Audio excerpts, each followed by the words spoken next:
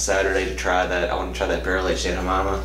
And I was like, would they do growlers? And I was like, I'm not that. Hey, I'm Adam. I'm Bryan. Back with another episode of Buds and Suds. And as you guys can see, we're in a new location. We're at Nathan's new house. Thanks, Nathan. You can see all this magical space from here to here. But no, it's a beautiful home. And Nathan went down to near Chattanooga in Dayton, Tennessee, to a brewery that I've had a couple beers that he's brought back, but not well known unless you're from that area. This is Monkey Town Brewing Company. And this beer, a lot of their beers, as you can tell, it's an IPA, they name after Pauly Shore quotes. And so this one, I'm just going to read it because it's a long one. You guys have chickens? Are they extra crispy or original style? So, from son-in-law when he goes to the farm. He doesn't love Pauly Shore. Yeah, exactly. Come on. So the hop profile is interesting. We have Gargoyle, which we don't know a lot about, Centennial, Azacca, and Vic Secret. We love Vic Secret. Last time we had one of those, we got a lot of Galaxy. Yeah, so 5.3% American Pale Ale. Or is it an IPA? Well, I think it's American Pale Ale, but anyway. Yeah, nice and hazy. Hazy. That's an extra quarter point. That's starting at a 4 1/4 just right there. Yeah. Let's get the nose. Yeah. Ooh. It smells nice really and juicy. Fruity. Yeah.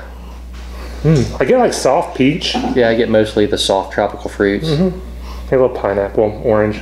Maybe a little. Real fruity. Almost a bubblegum kind of nose. Yeah, I get that, but not real like. There's not. Not harsh, artificial. Yeah, right, no. Yeah, and there's nothing harsh, nothing herbal about that. Yeah, I don't get anything herbal. Yeah. All right, let's just try it. Cheers. Thanks, Cheers. Nathan. Cheers. Oh man, that's good. Great water profile. I love that. Yeah, it's got a nice bite on your tongue, which is that good. nice bite on the tongue. Very fruity. Comes through more of that. I'm getting peach, orange. It kind of has a little bit of that crackery malt that's there on the back end,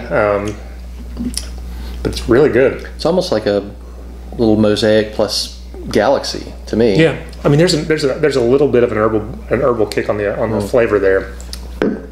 Yeah, nice bitterness there on the back. I like it. Like I said, just a very subtle crackery malt backbone there, but mainly side. A little cool. Yeah. But yeah, this one's super tasty. At 5.5%, this is easy drinking. Oh, yeah. Very drinkable, creamy. Love the mouthfeel on this. Not much bad to say about this one. I like how it's got some resinous notes to it. Yeah. Don't really get wasn't it Centennial? Yeah, I don't get really Centennial. Yeah. That's got a very distinct flavor to it, but I don't really get that. No, but this is solid for me. I'm gonna go 4.25. I really dig this. That's where I am too. I like it a lot. Yeah, it's really good. And 5.3%. Yeah, I know. Wow. Golf course beer. It's Yeah. almost sessionable. Yeah. So it's a pretty golf course beer too. Look at that. Yeah. So from here we go to sour and then stouts.